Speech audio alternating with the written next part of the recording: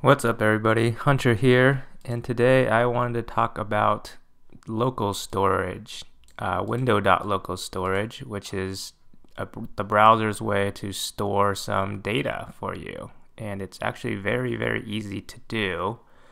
And as you can see down in the browser compatibility, it works with every browser. So you can use it even on Internet Explorer 8. And probably below that. So let's check out the code example that I have. I have a blank, well, a pretty basic index.html, nothing fancy here, and then just an example.js, and in the example.js there's currently nothing. To demonstrate this, I wanted to add like a theme toggle, like a dark mode, light mode toggle to our very basic site. So let's add some styles to do that first. Add a little style tag here. And now maybe we can add a class to the body. Yeah, let's do that. Call it dark for dark mode. And if there's a dark, then the background color, we want to make it a dark mode, and then the text color, we want to make it white, right? So let's put in some content so we can see the color change as well. So maybe code Bushi, and then maybe a paragraph that says local storage demo. Cool. Gonna save that.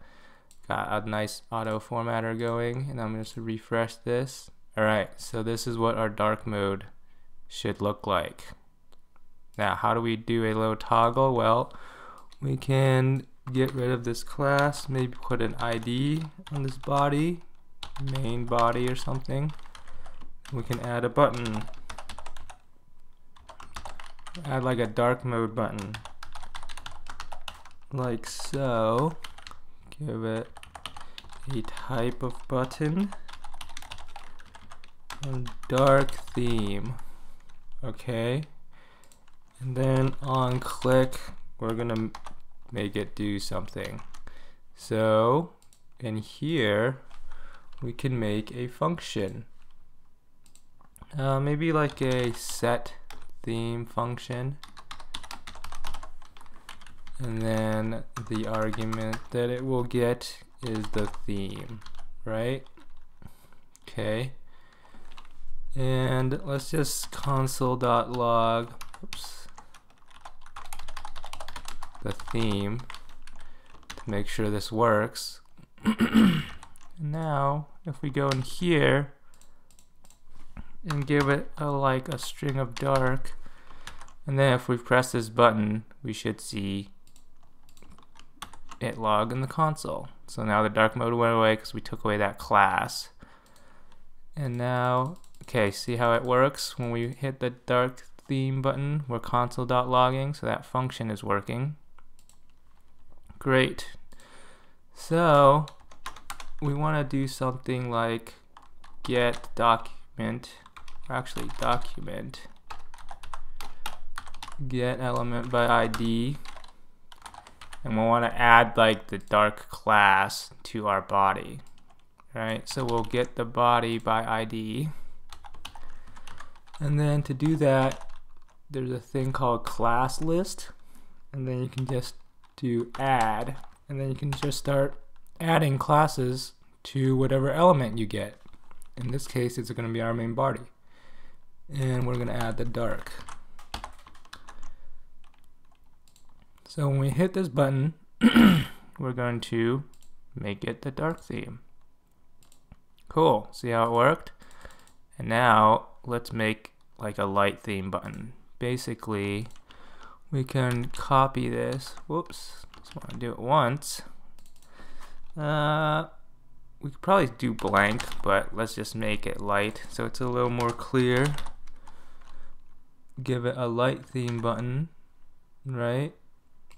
And now, so the dark theme button we press, the theme is going to be dark. So we can do a if theme is dark, and we want to add the dark class to our body. Otherwise, we want to remove it. And to remove it, you just do remove. Class list.remove. So now we should have two buttons. We should start with the light theme. If we click on a dark theme, it goes dark. And then we can actually see the class there. And then if we click on a light theme, it removes it. Okay, so this is our very simple dark theme, light theme toggle. But if we go to dark theme and we refresh, like it doesn't persist, right? So this is where local storage comes in. And to take a look at local storage in Chrome, if you go to the application tab, there's actually a storage section here, and local storage is one of them. And as you can see, it's kind of blank. It's blank right now. And this will be whatever like URL you're visiting. So if you're at like www.google.com, this would be google.com here. But since we're on like a local file thing, it just says file, but it still works. So how does local storage work? Well, it's very easy. You just do localStorage.setItem, and the first thing you pass it is a key, and the second thing you pass it has to be a string, but that string is the thing that gets stored. Right, so let's just copy this example here and add it to our function at the end. And I usually like to do window.localStorage, and if you save it, and if we, well, we're already in inspector mode, refresh it, click dark theme, see how now we have the key and then the value here, and then light theme will do the same. But I mean, this information is currently useless, but what if we could store like the theme color that we are currently on, right? So this would be like theme key. I mean, you don't have to put key, you can just put theme. And then this would be the actual theme that we're on, right? So we're just going to store it. And now, and if you're in the local storage tab, you can clear all of it. If you have multiple ones, here, let me add the new one. See, now I have two, right? You can clear both of them with this button, or you can just delete one at a time. So I'm going to delete the example one. It's not letting me delete for some reason. Alright, I'll just delete all of them. Okay, so now when I hit the dark theme, as you can see, the key is the theme we gave it, or we just said theme down here. And then the value is going to be this theme, which is going to be dark. Right, and then if we click light, it's going to change to light. Dark, it changes to dark. But what happens here is when you refresh, nothing's currently staying because we have to read from here, but this persists. See how this stays the dark theme? That's what local storage does for you. So how do we actually read from this? Well, we have localStorage.setItem. What we want to do is whenever the page loads, we want to read this key. So maybe we make a new function called getItem, or maybe getTheme, right? And it probably won't need anything here. And then we'll do theme window.localStorage.getItem. And the key you get has to be the same one as here, as the one you set. And then let's just log it, console.log theme to our console, and we want to run the get theme immediately. So we'll do one of these. And now if we go to the console and we reload, okay, cool. So we're actually getting the dark theme. It's reading from our local storage. And now what we can do is we could do set theme. We can just invoke this function and pass along the theme we are reading from.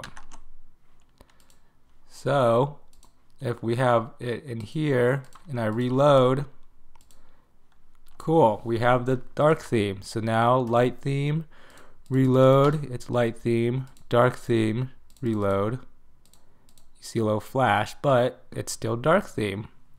And if we clear this guy out, now we reload, it's going to be nothing because it doesn't read from anything. And as you can see here, it set a value to null. So what happens is every time you read from local storage, you kind of always want to make sure you get something back and then do the thing you want to do. Because if not, this is going to be null and it's going to set the theme. It's going to pass it down to null. So you only want to do if theme actually exists, then you want to set the theme. So then you won't get this set value of null, which will confuse you. So dark theme sets our local storage, we close it. So now even if I like close my browser, right? Even if I close the browser and then reopen it and go back to the page, it still persists as the dark theme because it's still in here. But if I go to like incognito window and do it, incognito window is not going to save your local storage. So it's not going to work in incognito window. But like if you clear cache and stuff, you're going to clear their stuff out. But if they don't do that, then you have your local storage, and it's pretty nifty. And the other caveat with local storage is that it has to store a theme, or it has to store a string at all times. So let us kind of add a new example here.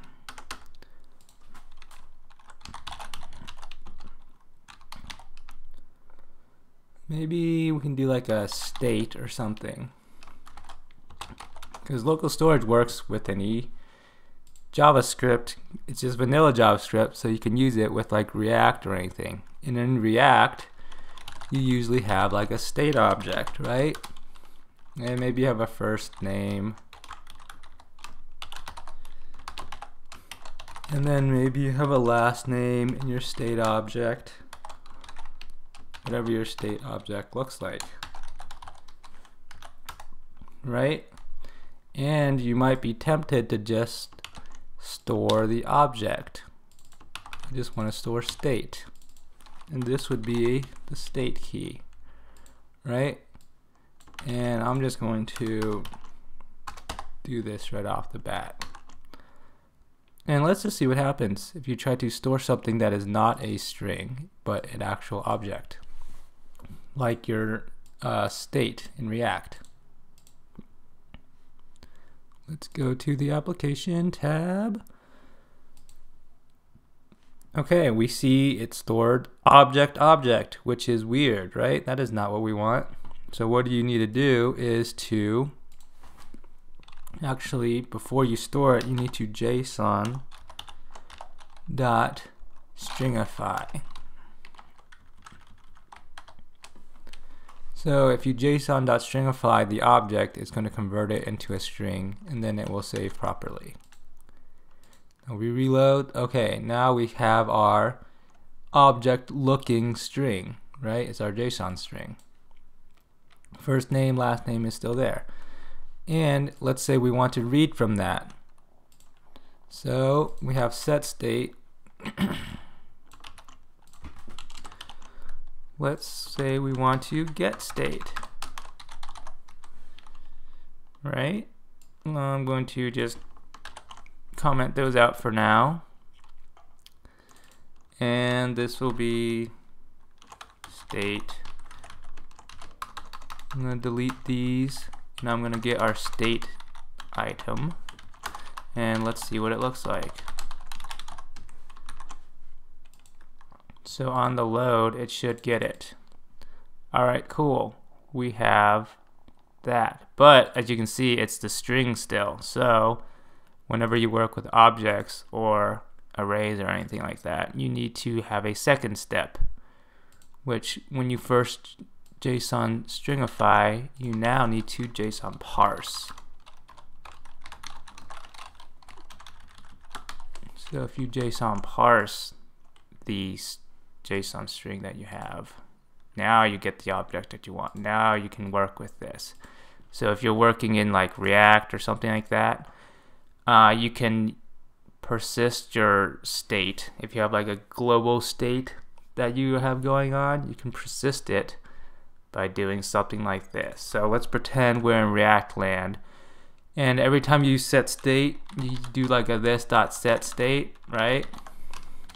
Then you set the state if you're using the old way, or if you're using hooks, you kind of just use the use state hook, and then the second argument or the second array item you get back from that is how you set the state. Well, anytime you set the state, you can kind of just capture this, right? So then you would do something like this.setState,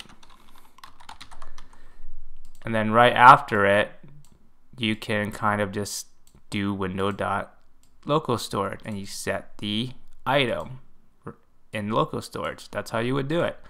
And then if you wanted to retrieve that, like on componentDidMount or something, you would do the getState part. You would get this, then you would JSON parse it out, then you would set this as your state, and that's how you would persist state in something like React. Yeah, hope this was helpful to you. Quick video today, but local storage is super simple to use, and you can use it basically on any browser anywhere. You should try it out. Try to store some state in React or some other framework. Try it out in just vanilla JavaScript, because you know it's built right in. Hope this was helpful. Let me know if you like videos like this in the comments below, and have a great day.